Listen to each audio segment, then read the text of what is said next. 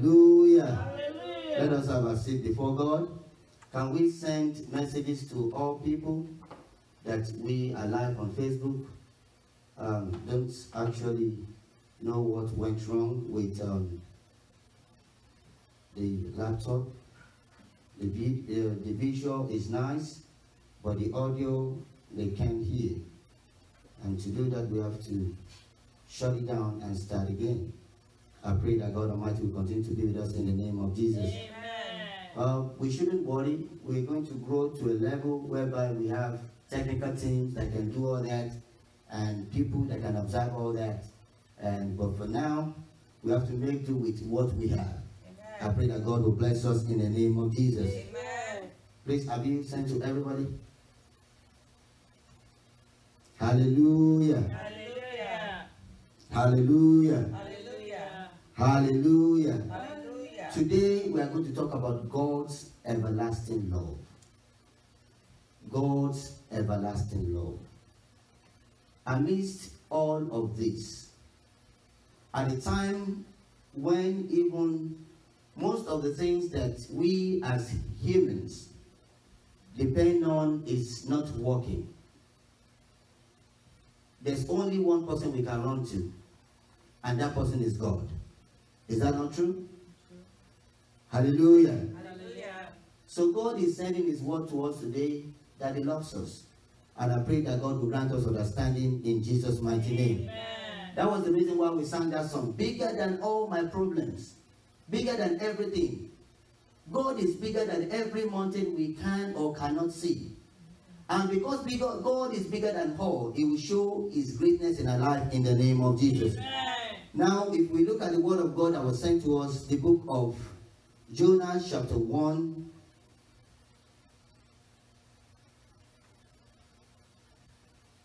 I want us to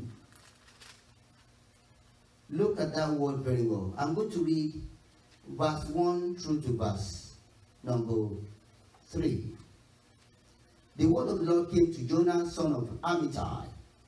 Go to the great city of Nineveh and preach against it, because its wickedness has come up before me. But Jonah, that's verse 3, ran away from the Lord and headed for Tarshish. He went down to Joppa when he found a ship bound for the port. After paying the fare, he went aboard and sailed for Tarshish to flee from the Lord. Hallelujah. Hallelujah. There is something that I know about our God. Is that when God's word comes to you, it's coming with a purpose. Hallelujah. Hallelujah. This word of God that came to Jonah wasn't a suggestion. I want you to look at that. God is not suggesting to Jonah to go to Nineveh. God was actually commanding Jonah to go to Nineveh. And the purpose why God wants to do this is because he said in verse number 1 and 2 that Nineveh's wickedness has come up to him. That it can feel their wickedness. Their wickedness is getting to God. Hallelujah. Hallelujah. So God is speaking to Jonah because he loves Nineveh, even with their wickedness. He would appreciate if Nineveh could have a turnaround. But what did Jonah do? Jonah, instead of listening to God, following God's commandment, felt he would flee from God. Now I want you to understand this. Jonah knew that nobody can run away from God.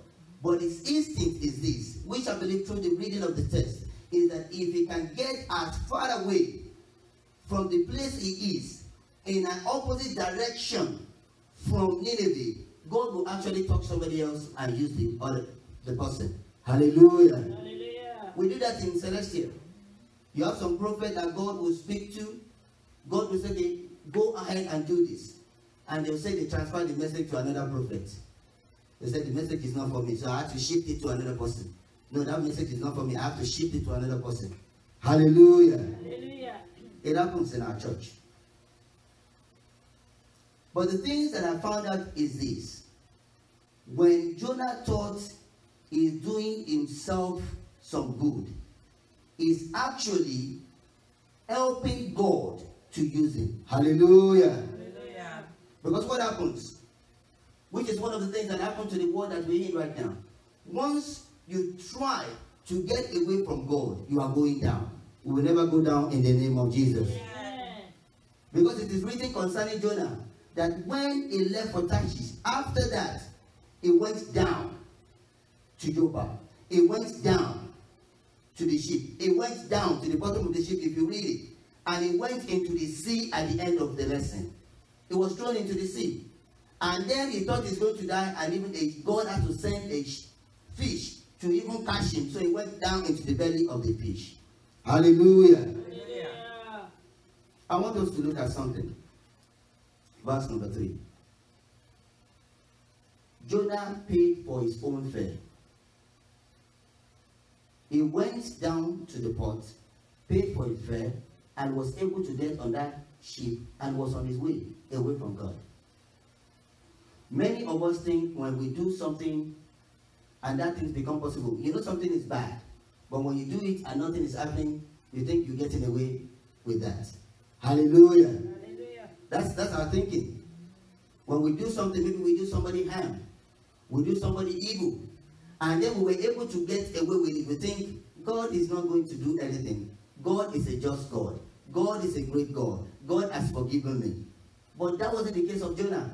If God made you for something, He would use you for that thing. Either you like it or you don't. Hallelujah. Hallelujah. So we need to understand that. That's why I'm trying to make us understand the things in regards to this word of God. Now, if we look at why was Jonah actually running? Why is Jonah running away from this purpose? There is one conclusion I can find out, because if you read the whole of the book of Jonah, I think it's like 4 or 5 chapters, it's not a lot. You find that Jonah knew that if he goes to Nineveh and ministers to these people, and they change, and they become, if they can repent of the sin, and then turn to God, he knew that God will forgive them. But these are wicked people. So, with Jonah, he would rather have them perish than to have God forgive them. Hallelujah. Hallelujah. And for you to confirm, if you look at Jonah 4:2, you'll find it there. He said, I already know you, God, that you're a God, you're a compassionate God. I know you would look away. And that was why I didn't even want to go in the first place. Because once Jonah ministered to these people, they were able to change. How about myself and you? God Almighty has given us the power to change other people, the grace to minister to people, the grace to make sure people get converted to Christ. But has any of us done that lately? Have any of us ministered to anyone, even at our place of work, about the Lord Jesus, about our faith? Many of us would rather want some people that are going extreme so something to just happen to them, so that they will know they are sinning. Hallelujah. Hallelujah. I pray that God will be with us in the name of Jesus. Amen. I want to tell you something. This is what's happening to the church. If we look at the world right now, Satan knew that if the church could stay the way they were of old, whereby what the church was doing of old is, when you have a church, after the church service, the 5 times within the week, they go out, they minister to people, they convert souls to God. But these days, it's not the same thing. Church is about entertainment. Church is about how big I am. Church is about how good I can say things. Church is about prophecy. Church is about, it's just about that. And now we have kicked Christ to the core, just like Jonah. And what is Satan doing? Satan is doing all this so that those that are in the church will feel so comfortable with sin without even expressing Christ, so that many can go to hell. Hallelujah. Hallelujah. That will not be our case in the name of Jesus. Hallelujah. That's what's happening in the church. Many of us now, when we go to church, we are not going to church because we are going to hear the word of God, the vibrant word of God. We are going to church because, okay, maybe I'm going to go see my friend. Maybe I have a project. Maybe I want the shepherd to pray for me. I want this work to be done. I want to see a prophet. If that prophet can just begin to speak in tongues upon my life, things will begin to change. That is the purpose why we go to church. The church has lost its purpose. We are like Jonah. And it is because Satan doesn't want others to get converted. Now, what is the purpose of you being a Christian if you cannot convert others to become like you? Hallelujah. Hallelujah. So what did God think? Because when Jonah thought he was running away from the work of God, he was busy relaxing, going down and going down and going down. He felt so much down to the level that he fell asleep. Many of we that call ourselves Christians right now are sleeping. Spiritually, many are sleeping. Physically, even some are sleeping. Right now, some of the people that are online trying to watch this, so some of them are sleeping. Hallelujah. Hallelujah. It's the truth. The church are falling so much asleep. That's why God had to look into the grace that he has for Nineveh. The grace that he has for those people, even as bad as they were. Because when I was reading about those people, what they do is they kill us at ease. When they punish people, they can dig the ground, put them in the ground, and then run their horse over them, and then cut their neck after everything. So Jonah felt these people, they are worthy of dying. Hallelujah. Hallelujah. We will not die in the name of Jesus. Amen. So at the point when everything has gone wrong for the people of Jonah, for the people of Nineveh, so to say, God has to make changes in the life of Jonah so that he will be able to fulfill his purpose. And what did God do? God sent, if you look at verse 4, God now sent a wide wind on the sea. Hallelujah. Hallelujah. Did you see that?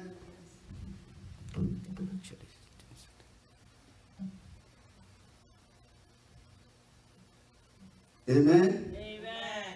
So God now sent a storm to disturb the peace of Jonah. Jonah that thought he was running away from God. And by the time I'm like 500 miles away, God should be able to touch somebody else. I'm not going to do this. I'm not going to go over there and claim and tell them God is destroying you very, very soon, and then they repent, and then my word doesn't come to pass. Many of us are like that. So God sent a storm, and this storm was so big that the people on board could tell that something is actually wrong. The sailors, the captains, people that know what they're doing, could tell that this is not a thing of man, this is actually from God. And while they were looking around, they found Jonah there, sleeping, snoring. And they had to wake him up. Why are you sleeping? Don't you understand that things is not going right?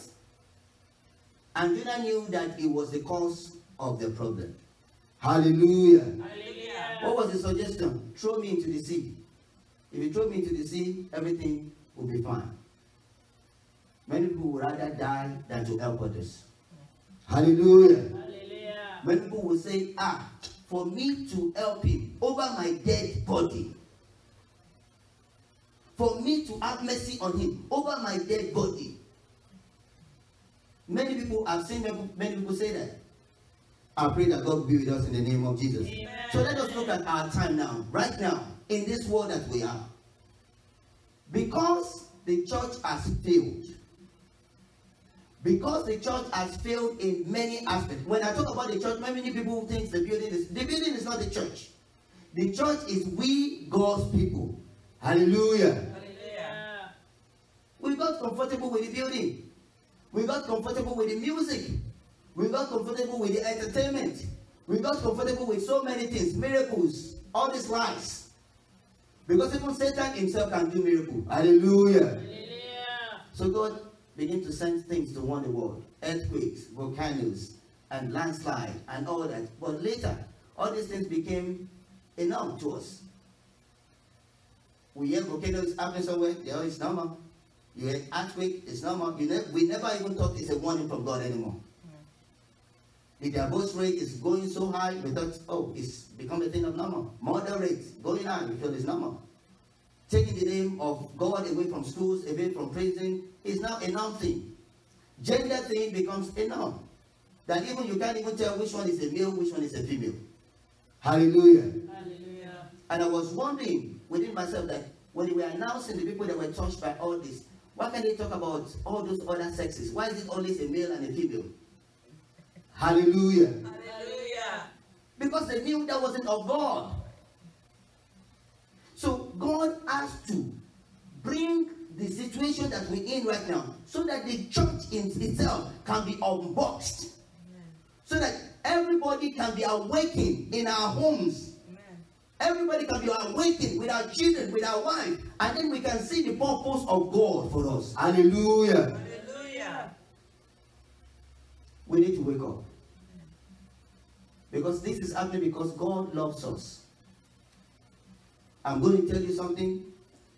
This COVID or whatever the name is has proved to us all that we are living in a temporary world. Everything around us is temporary. And why do I say that? Many that has cars, that has billions, can't even heal themselves of this disease. Amen. Everyone that even does not know how to call the name of God is actually calling the name of God right now. So that is to tell us that those things that we put our faith on, those things that we rely on, those things that we thought were sheltered with our security are temporary. Because even with the gate man that you are, with all those 10 securities that surrounds you, once you catch this virus, those 10 security will run away from you. Hallelujah. Hallelujah. Even your money cannot even help you. The rich are crying. The poor also are crying. It is to tell us that everything that we believe in is temporary. The husband, the wife, the children, the car, the houses, the whatever thing, whether it's a position that you're looking into, how to run over people, how to change people's lives, how to destroy people, all these things are temporary. But God's love is eternal. Amen. That was what God did to Jonah. This is to remind us that we have something that we're not doing. I pray that God will be with us in the name of Jesus. Amen. I want us to look at the Word of God. Right now, let us open to the 2 Corinthians 5 verse 10. Because if we look at this storm, God used this storm to shut down every idol that has derailed the church. Every idol that has derailed us. Sports, money, jobs, prophet, pastor, church, even the building itself, the movement. Every vanities of life is gone. Family values is now up. 2 Corinthians 5:10. If anybody says it, you can read. 2 Corinthians 5:10. Yes. Yes. For we must all appear before the judgment seat of Christ. We, all of us, will appear before the judgment seat of Christ. That everyone may receive the things done in his body. That everyone, remember that word, may receive the things done while is in this body. According to that he have done. According to what he has done. Whether it be good. Whether it be good. Or bad. Or bad. Hallelujah. Hallelujah. Sit down for a moment. God has given us the great message as a church to give out to the whole world. And that message is in the book of Matthew chapter 28, 18 to 20. Where Christ tells us to go out and minister to the whole world. Make disciples of all nations. Did you find it?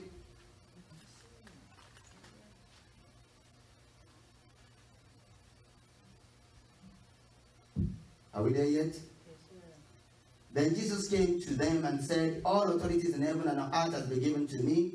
Therefore go and make disciples of all nations, baptizing them in the name of the Father and of the Son and of the Holy Spirit, and teaching them to obey everything I have commanded you. And surely I am with you always to the very end of age. Hallelujah. Hallelujah. And what is happening now is to tell us that God is with us. He's calling us back. He's calling the church back. Your purpose is to convert the world. Your purpose is not to say, because that man is ISIS, I cannot preach to him. That man is this, I cannot preach to him. That man is a killer, I cannot talk to him. Your purpose is not to discriminate. Your purpose is not to become spiritually racist, a spiritual racist in a way. You are supposed to go out and minister to all nations. This is what every Christian is supposed to do. We are supposed to evangelize and then train. Hallelujah. Hallelujah. We are supposed to go out there, evangelize to people, convert them, and then train them on how to convert other souls. But what we do now is we bring people to the church and we don't even teach them on how to minister to people. We just want to teach them how to make money, how to do this, how to do that, how to just live this life, live that life, and then we forget almost everything that has to do with heaven and Christ. May God be with us in the name of Jesus. Amen. So we need to prepare ourselves because God wants repentance. Nineveh, the country that, or the city that Jonah was running away from, God converted. So which means the whole world still has time. We Christians can still add more to the body of Christ. I pray that after all this is done, that God Almighty will give us the grace to go out there and make disciples for God in the name of Jesus. Amen. Let us go to the second Bible reading. Matthew 12. Bigger than all my problems, bigger than everything. God is bigger than every mountain I can or cannot see. Bigger than all my troubles, bigger than everything. God is bigger than every mountain I can or cannot see. Are we there? The book of Matthew, chapter 12. Let us read from verse 38. Mama, can you read it from verse 38? Then some of the Pharisees and the teachers of the law said to him, Teacher, we want to see a sign from you. We want to see a sign from you. Hold on.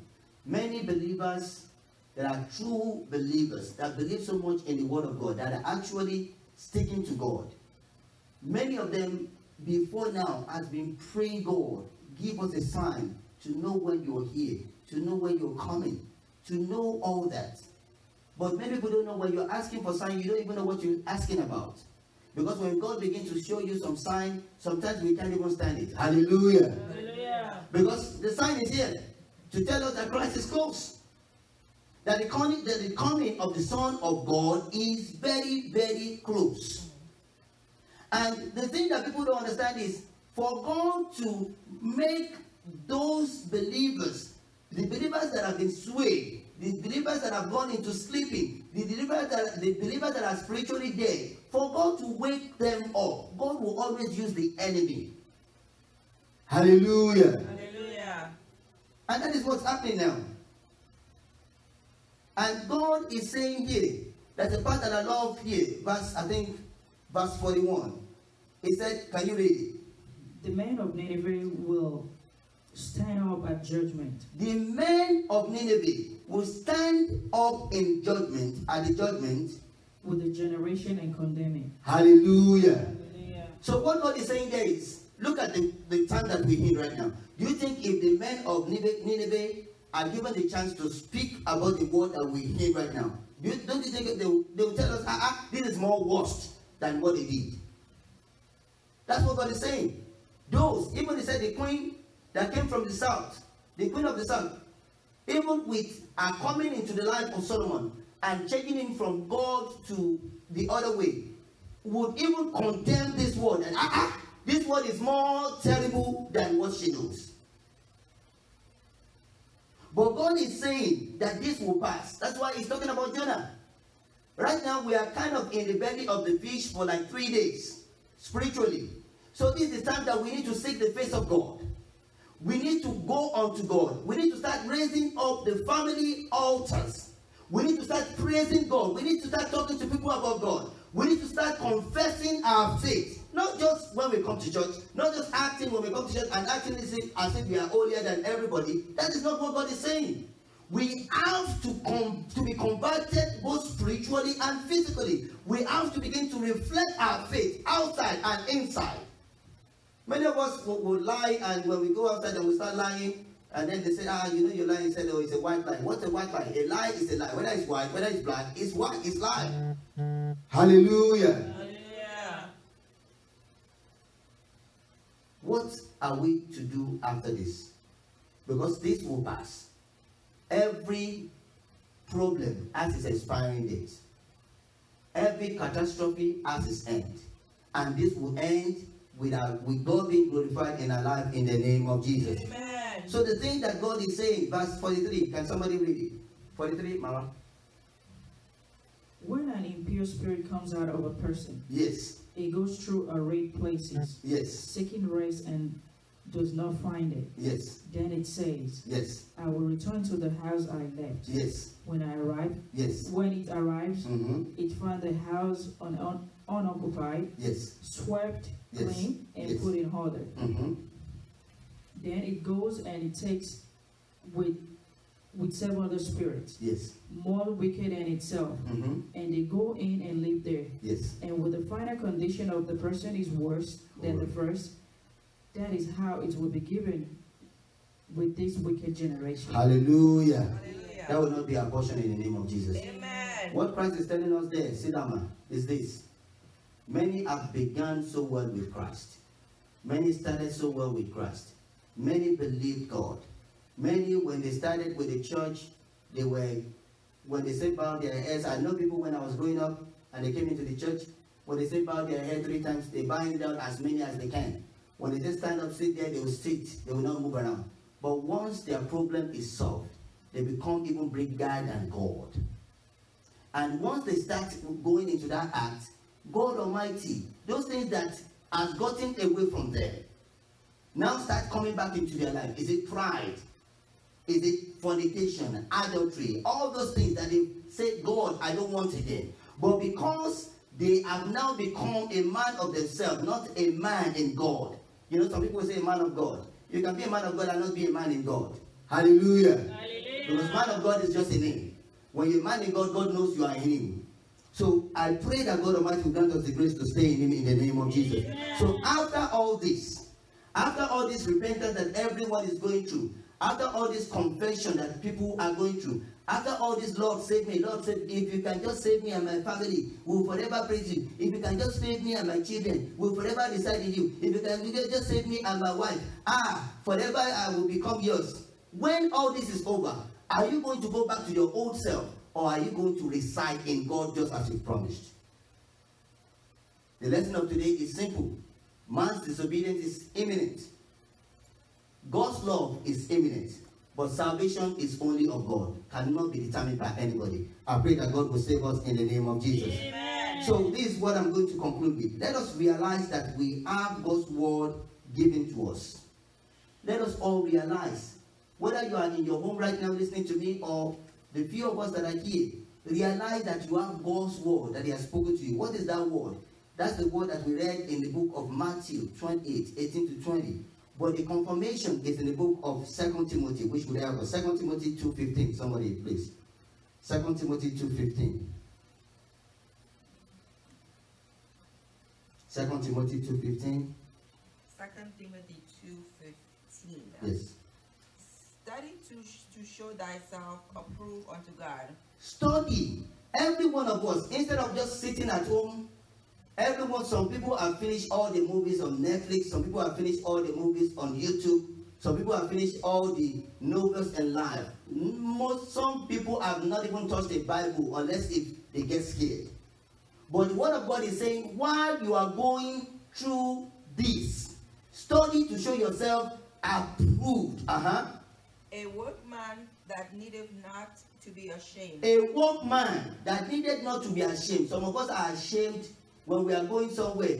For them to know I'm a Christian, no, I have to act like they act. If you're in Rome, behave like a Roman. So when in the club, you're naked. When you're in the church, you are clothed. Hallelujah. Hallelujah. And many are like that. You are with some people, you use F word, S word, M word, G word, whatever word that you can use. But when you come to the church, you will just, oh, holy, holy, holy, holy. But the word of God is saying, study to show yourself approved. You don't have to become A in one place and become B in another place. Dividing the word of truth. But shun profane and vain babbling. You see, shun profane and vain babbling, which many of us are doing now. God, with all the things that I've done to you, I can't believe I'm going through this. Because of this I've done to you. What have you done for God? Amen. Even for God giving you the life that you have, what have you actually done for God? I pray that God will be with us. Go ahead. For they will increase unto more ungodliness. They will increase. After this, if people are not careful, once this expires, there will increase more ungodliness. Because this is not the first time that we have a pandemic. It's only this was more. So we have to stick in Christ. And I pray that God holds us full in Jesus' mighty name. Let us sit down so I can just get this quickly. Number 2, we need to be faithful as God's ambassador. Faithful as God's ambassador. I want to ask this question. When was the last time that you speak to somebody about your faith? When was the last time you speak to somebody about the Lord Jesus Christ? When was the last time you preached to somebody, not in the church, not on the pulpit, that maybe you have a conversation with somebody and the conversation went into, speaking to him about Christ? When was the last time that any of us has done that? We need to remember that the purpose for our living is to gather souls unto heaven, to gather seedlings heavenward to Father divine. Oh, praise the Lord. Oh, praise the Lord. Oh, ye saints, because of this celestial fold, the joy the world cannot give us, our Lord establishing. To gather seedlings heavenward, to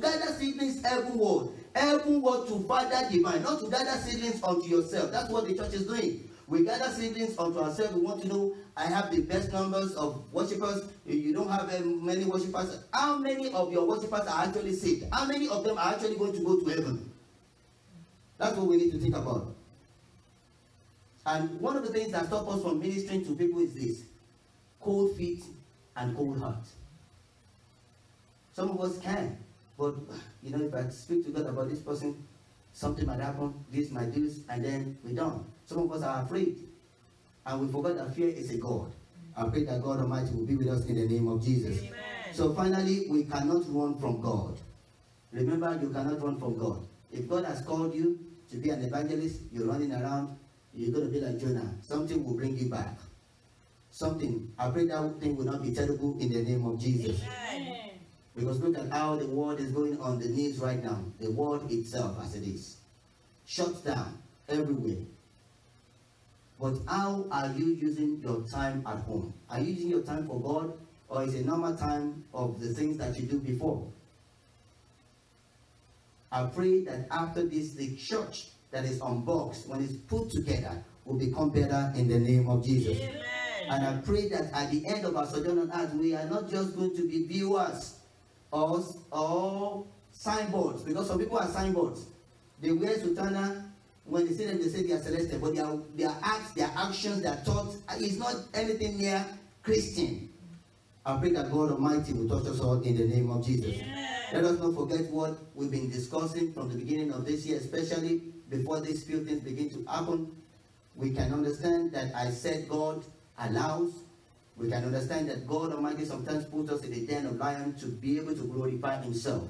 Sometimes God will put us by the Red Sea just because he wants to glorify himself. All we have to do is to stay committed to God. Stay committed to God.